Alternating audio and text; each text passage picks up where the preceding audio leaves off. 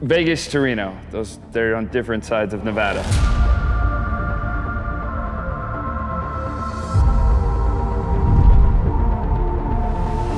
It is 530 of the gnarliest miles in which maybe you can see for 200 of them.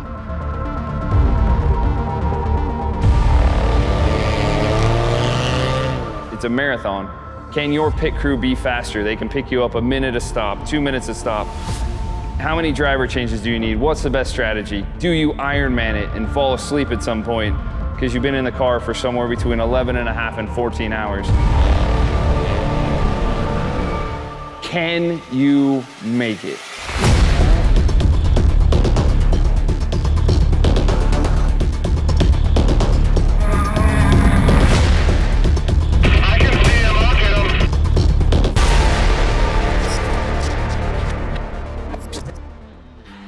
After the mint, we brought it back to the shop.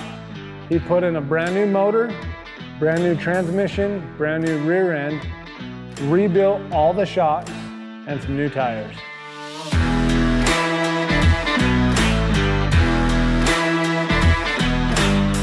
So Chris flies us in on this private jet. We show up in Vegas, they've got this mansion rented out. They're all out there working on the truck. Do you feel like you can't breathe inside this thing? Yes. We printed a life-size map on the side of his truck, which was really convenient to find out where the next pit is, how many miles we were away, being able to tell where they were at, tell where we needed to be at. It was quite a convenient tool to have that we came up with.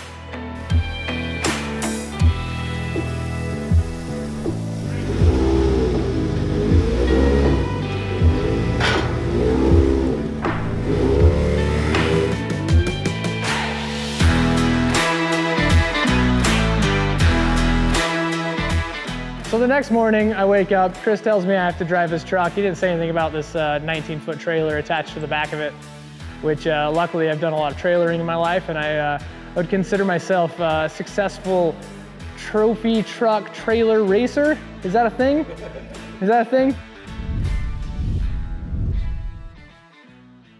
Hey, don't drop your dun-na-na. You're gonna need it. Yeah.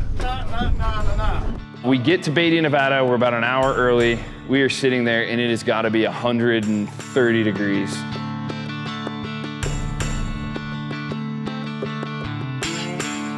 I am wondering, am I gonna live? Do I have enough water? And then you see your pit crews start driving away from you. And you're just kind of sitting there and you're getting ready and you're like, what do I gotta do? And what I had to do was not mess the truck up before pit one. That was my 100% goal. I had 13 trucks to pick off in front of me. You don't want to drive in their dust all day. So I'm sitting at the start line and I'm saying, the #1 goal is finishing, right? Don't mow these trucks down. Don't get excited.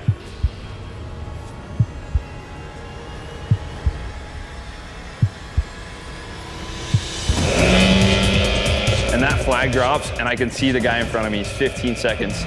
As we come up over the hill, he's picking one guy off, I'm picking him off.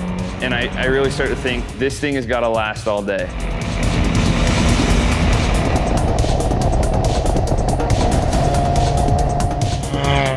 The moment we started the race, the adrenaline was pumping. You're racing to the next pit stop. You were anywhere between 20, 60, 70 miles away from where you last left the truck, and you had no idea what condition they were in. You got text message updates that told you every 5 minutes where the truck was and how fast they were moving, so it was nice to be able to see, well, they're still moving at 70 miles an hour.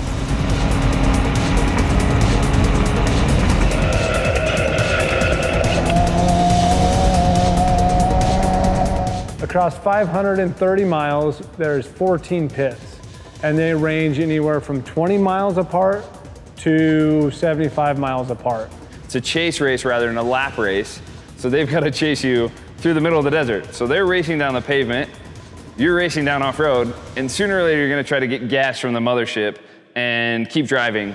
And then you're also trying to beat not only the other off-road drivers, but the other pit crews. I can see the next trophy light going up over the hill, and you just really start to chase those dust clouds one after another. And you start saying, hey, wait, I'm doing really, really good. I started last and I've passed 5 trucks. that means I am definitely in 9th place right now. And then you say, hey, wait, 9th's not good enough.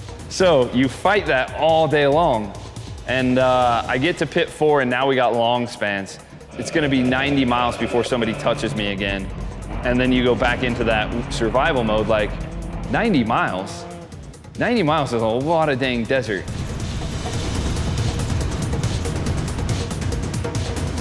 I am physically sitting in 4th place. I feel like I'm making up the pace. I can see another trophy light in the distance, and here comes pit 5. 6003, we are at the end of the pit, right-hand side. So what you do when you get to the pit is you pull in, you pull all the stuff out, you get your fuel cans ready, you get your fuel tarps down.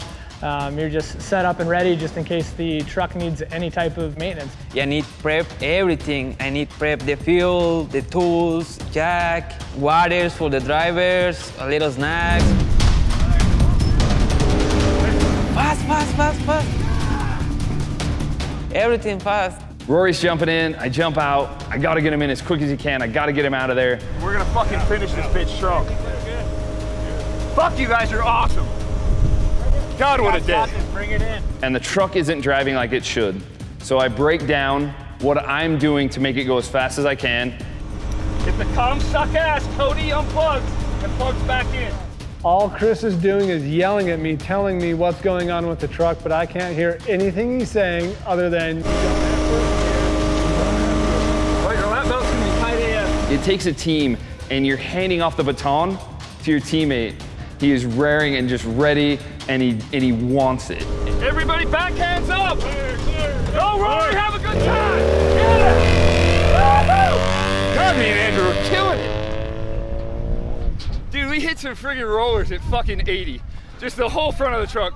Whoa, whoa, whoa, whoa, whoa, whoa, whoa, boom. We take off from the pit and we start going. First turn Cody and I come into, I about flip the thing on its side. I didn't know this at the time, but the sway bar was broken. So every time I came into that turn, the back end of the truck would pick up and the front nose would go down and would cause the body to roll. We start watching the tracker, and he's clipping along. I told him what the average pace needed to be to gain, and he was hitting that pace. Yeah! This invigorates me. It's like free Viagra. It really doesn't matter if you're in the truck or in the chase. I think they're both going to be just as enjoyable. Tyrell slaps a book on my lap and says, let's go. How do we get to the next pit? Chase 1 to 6003. And then we forgot to reset the odometer, and I messed up so much stuff, and we missed them. I didn't understand why at the time. They drove right by. But I got on the radio, and I made it positive, and I said, hey, you're kicking so much ass. You're going so fast, we can't catch you. But I was just stoked to keep driving, so I was like, all right, let's go for it. We drove right by the road. It's another 40, 50 miles that I can drive, so let's do it. So me and Cody just hunkered down and went for it. He's mowing down the dude in front of him. He's catching up from our 19-minute deficit. He gets us down to about 9 minutes.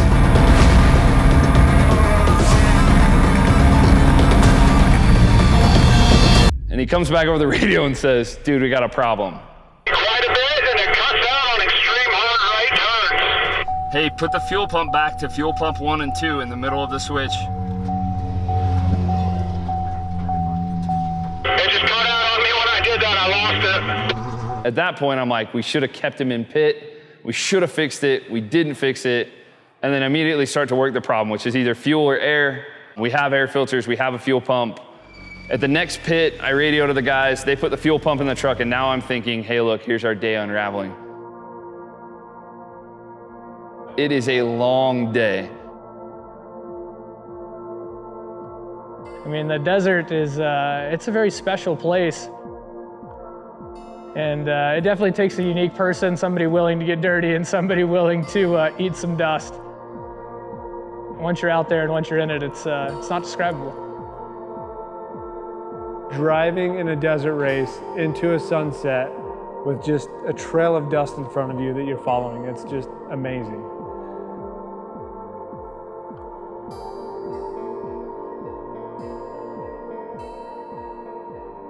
Well, the guy in front of him started to creep away, but we're sitting in the pit and they're getting ready to do a driver change, which I know is gonna take them 5 minutes.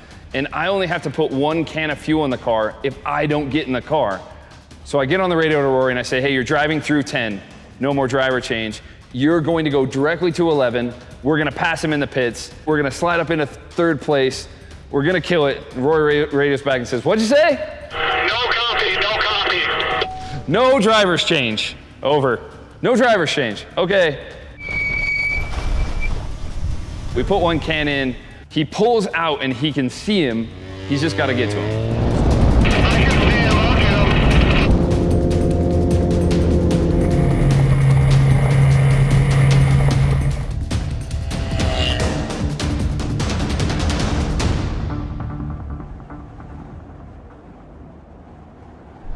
No update, Ty? The last one was at 8:34, so 6 minutes ago. It's like 2 minutes is a long time. 6 minutes ago, they were at 372. And where are we? We're at 385. Truck is coming, truck is coming. We pull into pit 11 with about 6 minutes to spare. We come up with an emergency plan.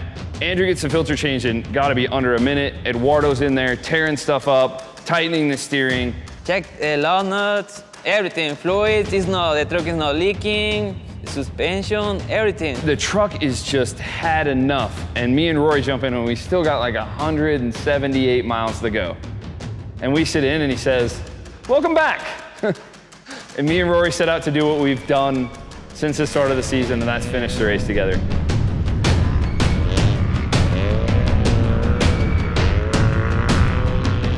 The dust it's tough.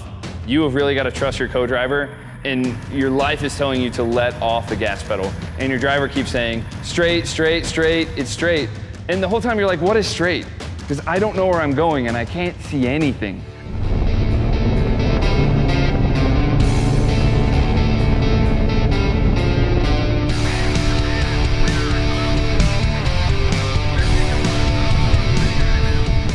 We get to pit 13, our last fuel stop.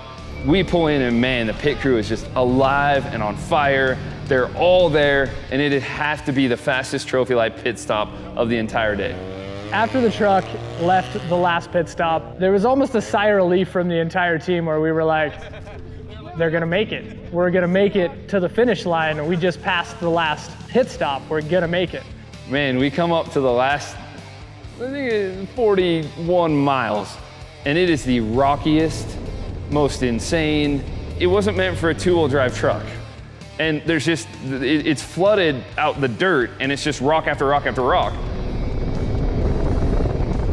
I'm jumping over rocks, I'm freaking pounding them. We can just hear the skid plate and we're just laughing and we're having a good time. And we come up over the top of the hill and Reno has never looked better in my entire life. We get to about mile 528.1 and Rory radios into the pits.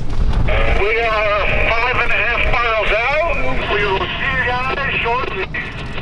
Can you bring us some nice ice waters, please? So I told him, hey, we're coming in, get the champagne. It's been such a great day. We need some waters, we're dehydrated. And we get up to the finish line and we're like, they're 2 miles out still. 6003, Rory, you got a copy. And they're not moving. Second radio, best in the desert. They might have someone sitting up there.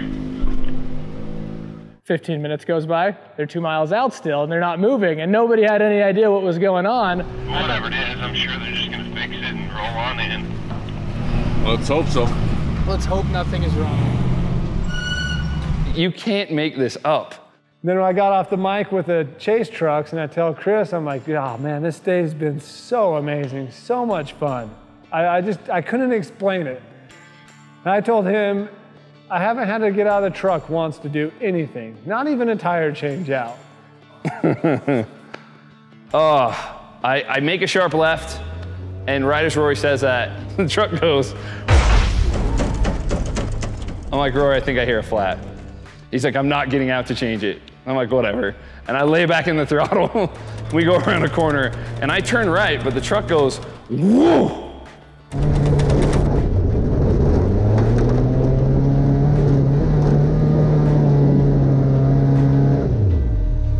And then I'm like, oh, dude, I think we just broke the rim off. I tell him to sit tight. I'll go change a flat and we can drive in on one axle. I get out of the car and I'm looking around for the flat tire. There's no tire on his side of the truck.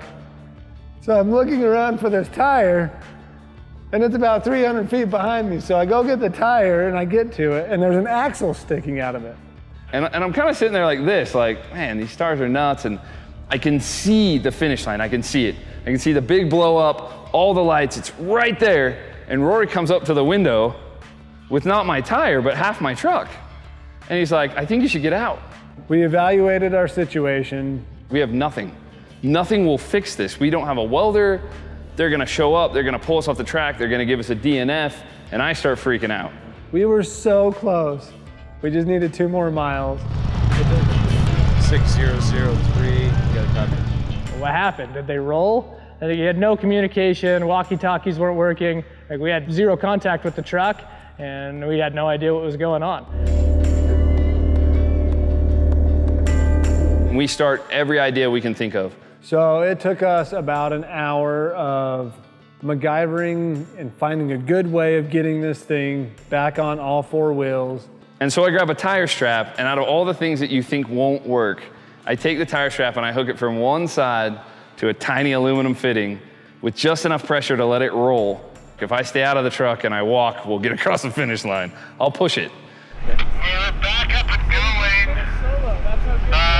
16 miles an hour with a strap holding us together. Told you that axle. We only have a third of a mile to go. So we'll see you soon.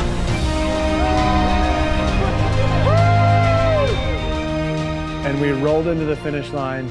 The whole crew's there, and the look on their face is kind of, it's like insane. Like, where have you guys been? We were supposed to be at dinner hours ago.